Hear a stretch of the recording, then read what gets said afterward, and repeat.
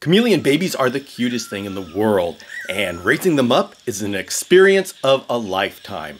But like most things, you need to be prepared. And so I'm going to take you with me as I prepare for a clutch of chameleon eggs to hatch. There's two things that you need to be prepared with, and the first is food, and the second is housing. In this video, I'm going to go over what to feed your hatchling chameleons, and then you're going to go along with me as I prepare and I'll show you how to do it. There are two types of fruit flies that we work with.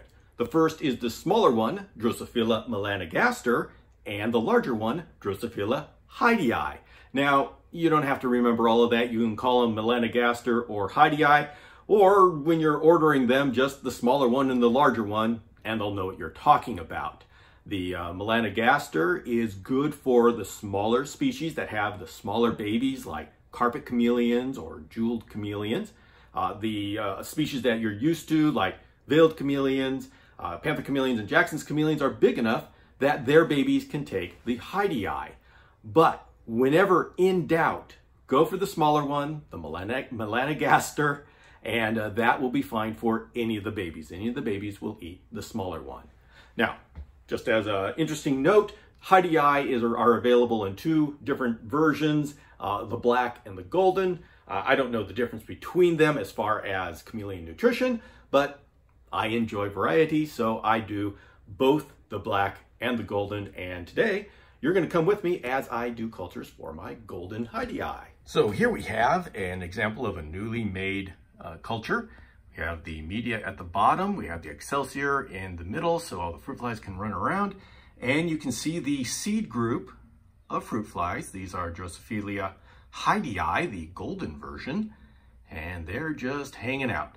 They are going to produce eggs, and when those eggs hatch, we go over here, you're going to see a lot of these larvae crawling around. Those are the worm-like things that you see crawling on the side there. And they are going to eat this media all up. Let's see, I think you can see. Yeah, you can even see them crawling around inside the media. So they're gonna gobble that all up as much as possible and get nice and healthy. And then we come over here, they are going to pupate. And if you see all those hard casings, it almost looks like dead worms, but they're not dead. They are just transforming into flies inside of there. You see some of the larvae crawling around there. Well, they are going to get that hard casing around them, and then they're going to turn into flies. And each one of those is one fly. When those all hatch or emerge, then this will be full of flies that you can feed off. So this is really all we need to make a bunch of fruit fly cultures. First of all, I'm going to use a commercially available media. This one's the Repashy media that I've been very happy with. I'm going to use 32-inch deli cups here. Now, the important thing is that these lids here are specifically designed for this purpose, and that's a cloth, a very thin cloth on the bottom there. So you get the ventilation, but the fruit flies can't get out. And then this strange stuff is excelsior, and that's going to be put inside there so the fruit flies can have something to walk around on. I believe this is made out of wood, and it doesn't mold, so that's why we use this instead of something like egg crate or things like that. As per directions, we've got 2/3 cup of water, and we're going to turn it into boiling water. A few moments later.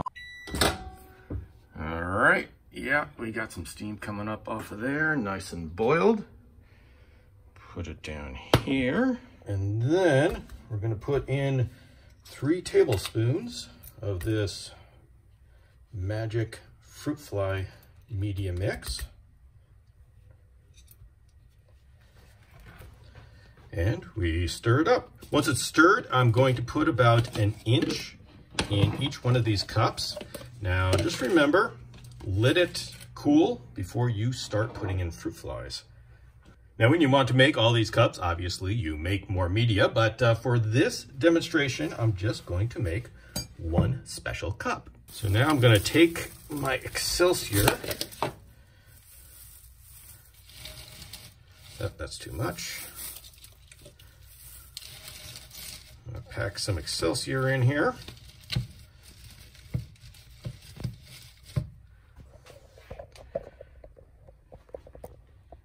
go. That's about right. And yes, I make a mess when I make fruit fly cultures. Now we can talk a little bit about fruit fly cultures while that media is cooling down.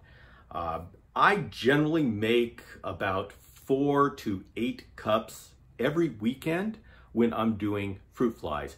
It takes anywhere from 2 to 3 weeks for the fruit flies to develop and actually be a cup that's producing, and that's a word that's good to know, the word producing. So when companies make these fruit fly cups, they make them just like I did there, and then they sell them over the next 3 weeks while they're going through all their cycles. So when you're ordering fruit flies, you may want to ask if it's important to you, are they producing? So what you're doing is asking if they have fruit fly cups that are on the end of their development.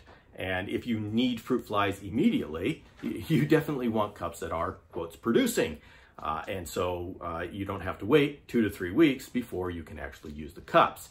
If you're just getting them to start your colonies because you're being good and you're preparing ahead of time, then it really doesn't matter. Just get them in, and that'll be your seed adults for when you make your cultures. But I make my cultures once every week, and that makes sure that I have lots of fruit flies always producing. And if you do what I do, you'll notice very soon that you have more fruit flies that you can use. And that's okay, because the last thing you want to do is run out of food. Having extra fruit flies, that's okay. And truth be told, to take care of the excess fruit flies, I got myself a dart frog, and you have 1 or 10. It's a perfect little way to get rid of the excess fruit flies. All right, everything is cooled down. So I've checked, it's cool to the touch. And so it is time to add the fruit flies. Now, make sure your lid is nearby and available. There we go, that is enough. And ready to go. Now I'm going to write a date on it so I remember when this was made. And then it goes into this Sterilite container. To help with the humidity, I'm going to keep it in the mid-70s, around 75 degrees and around 65% humidity. And I should be getting some pretty good production. Now, the critical thing for this is that you plan ahead of time and you start ahead of time. Like I said, it takes 2 to 3 weeks for these to start producing, and then you want to start producing more cups after that, and you don't let that cycle break. And so I start a month before my eggs are going to hatch. Now, we can't know when the eggs are really going to hatch or when the Jackson's Chameleon female is really going to give us the babies, because it can change. So I end up making more cups, and I just keep making more cups. And that's just part of what we're doing here. You've got to keep the cycle going, and you can't break it. And so if it takes 2 months, well, then I'm making 2 months worth of fruit flies. And yes, I become a fruit fly farmer, but that's all part of this to make sure that my babies always have something to eat once they hatch, because they'll be okay for about 24 hours because they've had nutrients from the egg or from the mother. But after that 24 hours, they're going to want something to eat, and I don't want to be without food. Yes, having that dart frog is kind of fun, and he helps with that overflow. But the fact is, you're going to have more food than your babies can eat, especially if you've just bought an egg, because now people buy eggs. And if you just have one, there's no way to make just a few fruit flies. You're going to be doing a whole lot of fruit flies. And so you're going to have extra fruit flies. That's okay. Let those fruit flies live their life in a wonderful cup without predators and eating the wonderful media. They'll live their life. They'll be happy. And you'll just make more generations for when your chameleon finally hatches. Now let's talk about wild fruit flies. If you're lucky enough to live in an area that has fruit flies that are wild, naturally occurring, and it's the time of year that you can get them, you can always put out some fruit and you can catch your own wild fruit flies. I do this often by putting a piece of fruit like this banana here inside of a screen chameleon cage. And if it has access to the outside, or even if it doesn't, wild fruit flies will show up and they will swarm, and then the chameleon can just sit down and pick them off at its leisure. I just wanted to show you a couple of things that I've done with my outdoor cages to attract the natural fruit flies. So this one right here, so this is where I took a plate and I put a bunch of fruit on that plate, and over that I put a screen, and so the chameleon wouldn't fall in. I mean, I don't think they would, but just in case they did, they'd be able to get out no problem, and then a bunch of sticks over it made it an easy shooting gallery. This one over here, I just took an orange and I took the top off the orange and I mashed up the middle a little bit, put some sticks in there, and the fruit flies just came to that, and it was a perfect little feeding station for a baby chameleon. So these are a couple of fun things that I've done with fruit to attract the natural fruit flies, and they work great. So if you have naturally occurring fruit flies, take advantage of it. It's free food, and the chameleons love it. Now you may ask, how do I keep fruit flies inside of my cage? Well, that's actually pretty simple. This is my fruit cup that I put some bananas in, and as you can see, the fruit flies go to the banana. The one thing fruit flies love in life is fruit, and if they've got fruit inside the cage, they have no reason to go outside of the cage. And once again, the chameleon just loves this because they sit down and they just pick off the fruit flies. The next feeder item that's been very useful to me are bean beetles. The scientific name is Calosubrucus maculatus. Yeah, bean beetles. So these little guys, they eat beans or peas, and that's their entire life cycle. Very easy to culture, and like I said, a nice crunchy snack for your chameleon. So bean beetles can be cultured in the same 32-ounce deli cup that we used for the fruit flies, and so just make your bean beetles while you're making your fruit flies, and it all works out perfectly. Bean beetle cultures are beyond easy to make. You get your 32-ounce deli cup, and of course the special lid. Use black-eyed peas.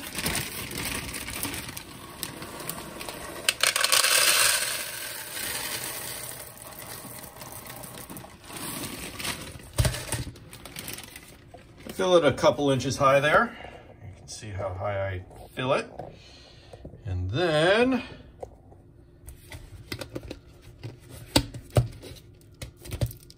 take the living culture here. Good enough. We need something to extract them, and so if you put something like a toilet paper roll in there, then they will climb on the toilet paper roll, and when you want to take them out, you can always take out the toilet paper roll, and you can see they're already climbing on it. It makes it really easy. Just take this, seal it, because those little boogers will get out, and then you store it in a place that's, say, around 80 degrees, 88 to 85, and you're going to have some bean beetles coming out in about 4 weeks. Now, the third feeder that I work with for hatchling chameleons is pinhead crickets. The wonderful thing about crickets is that you can find them in just about any size, from pinhead all the way up to adult, and they're generally available for immediate delivery. And so if you're in a rush or in a panic, you can always get a hold of crickets within 24, 48 hours. The disadvantage is that they're very expensive, especially when you consider shipping. You do have the option to breed crickets, and it's not necessarily that hard to breed crickets. It's just a lot of work. I've done it before. I'll just say I enjoyed the experience, but from now on, I'm going to be buying my crickets because it was a lot of work. And generally, you just need your pinhead crickets for a couple of weeks before the chameleons, which are going to grow very quickly, grow out of pinhead and they start graduating to larger sized food items. Now, those larger sized food items often will be crickets, and with me, I get mine on crickets as soon as possible. The only reason why I don't just start on pinheads and keep them on crickets the entire time is because, number one, I do like to give variety, and number two, it is expensive. I can make fruit flies myself. I can make bean beetles myself. And so I like to use those two to start off the hatchlings. And then when they get big enough for, say, 1 week or 2 week crickets, get right onto crickets and pack on that weight. Now, the big thing to keep in mind when you have your crickets in there is that you have to feed them. When they come in, they may or may not be nutritious. And so when they come in, give them at least 24 hours of eating fruits, vegetables, and grains that you give them so they can be as nutritious as possible when your chameleon eats them. Of course, as always, if you at all have the option, go ahead and get all three and give your baby chameleons a variety. That's the best way to grow them up strong. Now, at this point, you might be asking, where do I get all this material so I can make my own cultures? And you can find these things individually. You can even make your own fruit fly media. But at this point, I would suggest you just find a kit. Places like Josh's Frogs have an entire kit for bean beetles, for Drosophila hydei, for melanogaster, where they'll give you the flies, the beetles, and everything you need to make your own cultures. And so that's the easiest way to get started. So let's talk scheduling. Say you are waiting for your eggs to hatch. You have a clutch of eggs, you have a pregnant Jackson's chameleon. What I do is I start a month before I think that they're due. I will bring in fruit flies and bean beetles from one of the many places that supply those, and then I will start my own cultures. And then I will refresh them every weekend. And so that way, by time the babies come, I'm in full production. Now, how many you do depends upon how many babies you expect to feed, and that is, how many eggs do you have? If you have just one egg, then keep your colony going with just 1 cup every time. I mean, that works. If you've got a clutch of 20 or 30, well, I start to do about 4 cups or 6 cups every weekend because I don't want to run out of food. And you want to make sure you have some extra just in case one of the cups, for whatever reason, doesn't work out.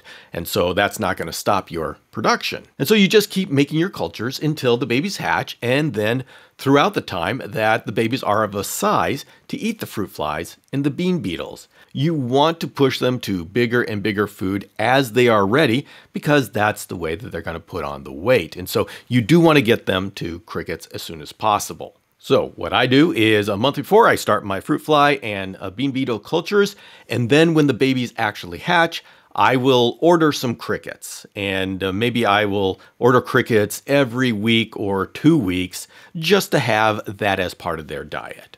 All right, now we have the situation where you are surprised by babies. And how does that happen? Well, it's easy. The clutch of eggs hatches a month before you expect it to. Or the female Jackson's chameleon that you didn't know was gravid suddenly gives you babies, and you're wondering, what do I do? How do I feed all these things? So this is what you're going to do. First of all, you find a place that'll give you pinhead crickets, and you order 1,000 pinhead crickets. You're going to get them in. That's going to be a for sure thing. 2, you're going to see if there are natural fruit flies around. So leave out a piece of fruit and see if you have flies that come and gather. If there are, then you are set because you're just getting a bunch of bananas and you have free food that will come and they will swarm and the chameleons will eat those fruit flies. Now, sooner or later, you're going to want to have them graduate to meatier things, but that's going to get you over your panic side. So I see if there's natural fruit flies around. I order crickets, and with those crickets, I will also order some fruit fly cultures and bean beetle cultures, and I will start those because I know that I can get those going between 2 and 4 weeks, and so I will still be able to make use of those. So even if you are surprised by babies, you don't have to worry about it. There are food options available. All right, folks, that's our week on feeding hatchling chameleons. Thank you very much for joining me here, and I will see you next time.